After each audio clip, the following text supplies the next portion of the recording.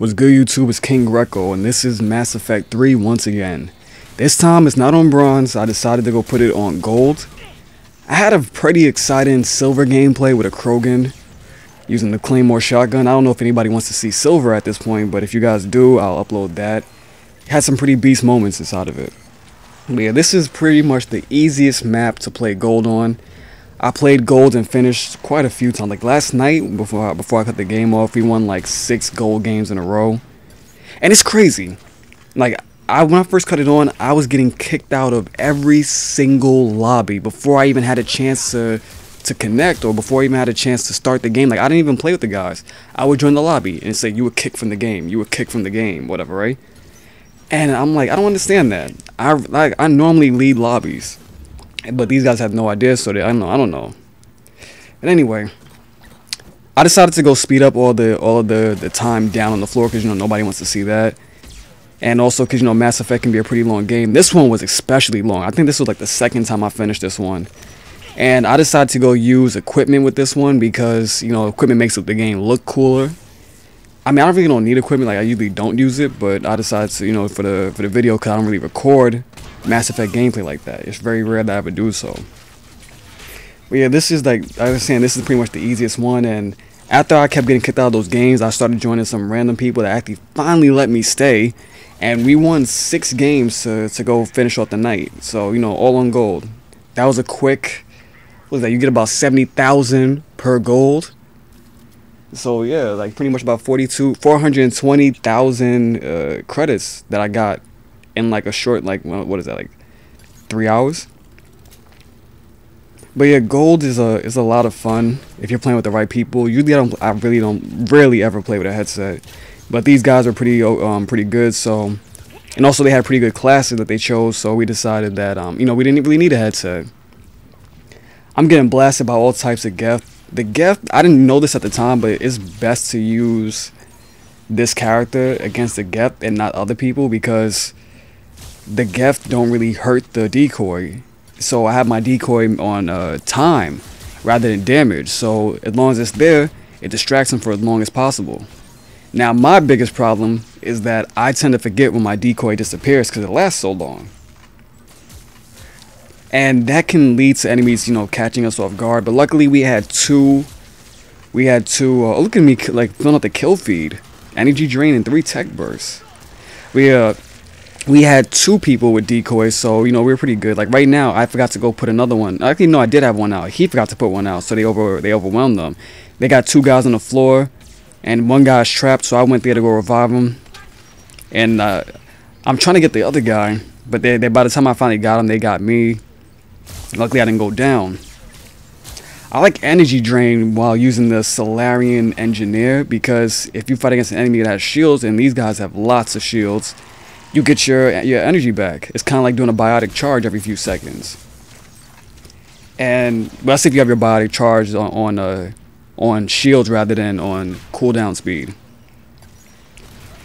Another thing I like about this is that the Incinerate does a lot of damage. I don't have my Incinerate maxed out, so it doesn't do 100% extra damage to the chilled enemies.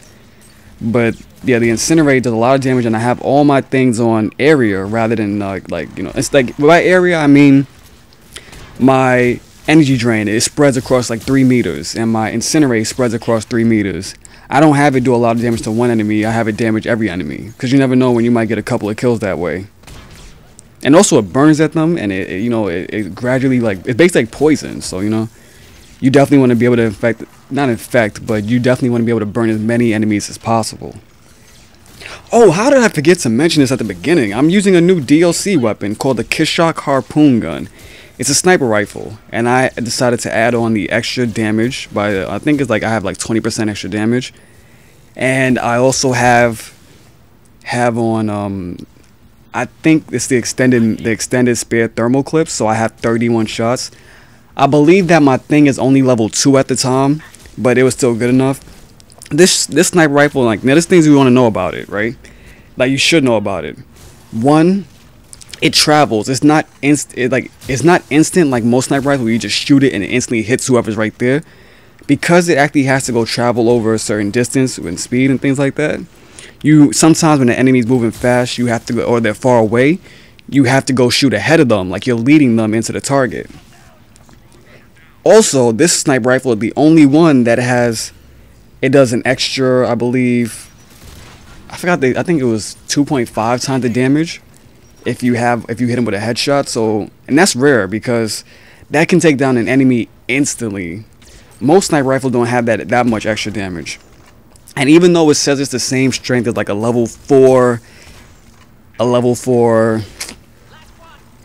Widow, it may not seem as strong because when you shoot an enemy, they may not die one hit like they will with a Widow. But if you do it, because it's because 80% of the damage is what you hit them with, and the other 20% of the damage is bleed out over time. So, for instance, if an enemy has 10 bars of health and I shoot them and it does 8 damage to them, like it takes away 8 bars instantly, I can leave that enemy alone and know that he will die from the bleed out. Also, sometimes it can disrupt an enemy, kind of like as if you had kind of like as if you had disruptor rounds on it. And that can come in handy because sometimes an enemy gets in front of you and you think you're gonna die because you have a sniper rifle, but then you hit them with the bullet and they move back or they get stumbled and things like that, kind of like with a shotgun. So, you know, that it comes in handy, especially since this weapon has a very, very low scope. Like I zoom in and it's almost like I'm not zooming in. I feel like I'm using a pistol or something. Like I have no scope on this gun. And the scope has like 2 little mini scopes on it. Like one of them doesn't do anything, but it's a pretty interesting weapon. I definitely recommend trying it out. I normally don't use the weapons everybody else uses, so this is like an interesting sniper rifle for me. Like I like to use the Raptor. I like to use the Incisor. I think that's how you pronounce it. And I like using this one. But don't get me wrong, if I ever got a Black Widow, I probably would use the crap out of it. So as you guys can see, I have cryo rounds. I believe I also had on power recharge speed because, you know, as your weapon gets leveled up, it has lower weight. And at this point, my weapon didn't have a good weight and I needed it for gold. And I think I have a sniper rifle rail amp 1 on. I don't really get that much equipment. I tend to go for like premium Spectre packs and things like that. Speaking of that, if you're not getting an equipment pack, I was thinking, some people say if you want to get equipment, you should go buy the veteran packs because you get three of it or whatever, right? Like 3 Metagel, 3 rockets, things like that. And I was thinking, okay, that makes sense because if I buy one Spectre pack, that costs 60,000, and I'll just end up getting 5. If I buy 3 veteran packs, I can end up getting 9 for the price of, you know, getting 1 Spectre, for the price of getting 5. Or if you decide to buy recruit packs, you can get 1, but you can get 12 of them for the same price. That's if you actually have the patience to open up 6 of them or 12 of them in a row, you know. But don't mind me, that's like a little nerd moment. I rarely ever buy equipment packs, but because I play gold more, I tend to do that whenever I can. And look how many Geth Primes we see every single wave. It's like after wave 3, they just decide that they're going to overwhelm you with them from that point on. Luckily, the Geth are ironically stupid. And they just fall for the decoys. And they can be tricked into attacking each other. Like that guy, he put sabotage on that Geth, so that Geth's working for us. I feel the best team to go up against a Geth army would probably have to be 2 Salarian Engineers and 2 Quarian Infiltrators. That, I think you can't lose if you have that combination, because half of them will be fighting each other and the other half of them will be distracted. So yeah, I think that's a great combination. You have 1 enemy left, and when you have 1 enemy left, it doesn't matter whether you're on bronze or gold, they are not going to last long. Oh, how did I forget to mention this? The Kishock Harpoon Gun can be charged. And that makes it move a little bit faster, like when you're shooting it. You see, that's a harpoon flying in the sky. I don't know why I got stuck there, but that's what it looks like. The harpoon gun, it's not bad. I don't think that charging it really makes it that much stronger. So if you're fighting against like a Geth Prime and it's not watching you, you're better off just shooting a whole bunch of them really fast. rather than charging up every single shot, you know? This Salarian is pretty new also. As you guys can tell, I don't have that much color on it. The lights are still the same and everything. I think it's like only, it's like a, I only have like basically I could just customize the primary color and the secondary color. But hey, this class is pretty beast. If anybody has one, definitely give it a shot. Like, this is a good class to have, Salarian Engineer. And this is kind of tough because we have to leave our comfort zone, that spot in the back, to come out here where we can be attacked by like 3 different angles. And so I keep attacking them, I shoot them, and I check left and right to make sure that we're not being, like, you know, swarmed or anything like that. Look how many we have Geth Primes down there. There's a couple Geth Pyros. I'm not sure if there's a Geth Rocket Trooper to our left anymore, if they got them. And now they're climbing up in front of us. I'm trying to freeze them. And all 4 of us are here hacking, because if you don't have all 4 people doing it on gold, you can end up getting your teammates killed. This is wave 10, because you guys know I only shoot out like the last 14 minutes or so. I don't really like for long videos, because I think that it's hard to, and I can understand, like, a person may not have the time to go sit there and watch like a 20-minute video. So, you know, I try to worry about you guys' time also. I think I just missed that shot. That's rare. Sniper rifles in this game are pretty fun though, I will say that. Like, you would think that I wouldn't like them because I don't really have sniping gameplays in other games, but oh, I'm stupid. Right now I was trying to revive the guy, right? But if you're charging a weapon, you can't revive a person. It's kind of like if you jump off like a little hill like this ladder. If I jumped off it while charging, I'll end up automatically shooting it, you know? It's weird. I don't know why it's like that. And also, you can't really go into cover when charging, because if you try to look out, like if you try to like peek your head out of cover, you automatically have the scope up.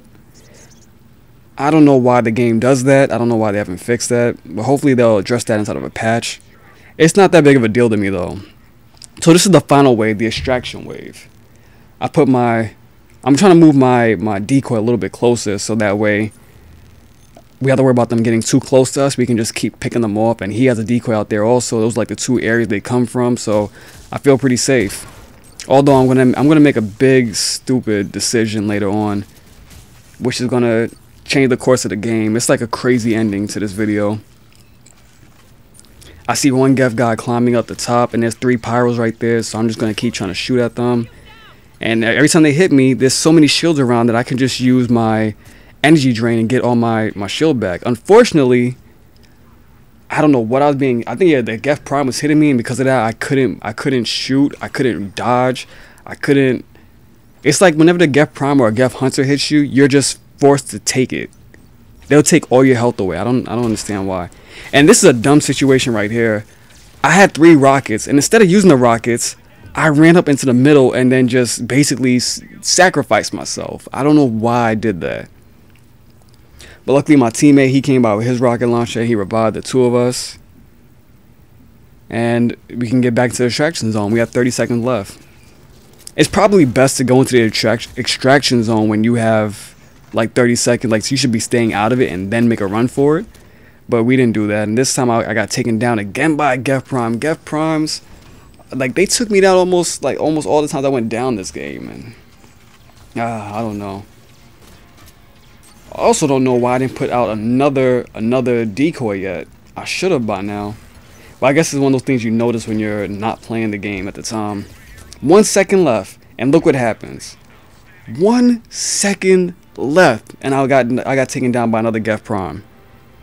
Ah, man, that sucks. That took way too long. I've done it plenty of times in like 10 minutes less, or like, you know, like within like 25 minutes. But this is another one of those games where I was level 17 at the time. Like, I came in first place. I got a whole bunch of awards. I hope you guys enjoyed the video. I hope you guys learned some tips. And I hope you guys enjoyed looking at the new DLC weapon, the Kishock Harpoon Gun.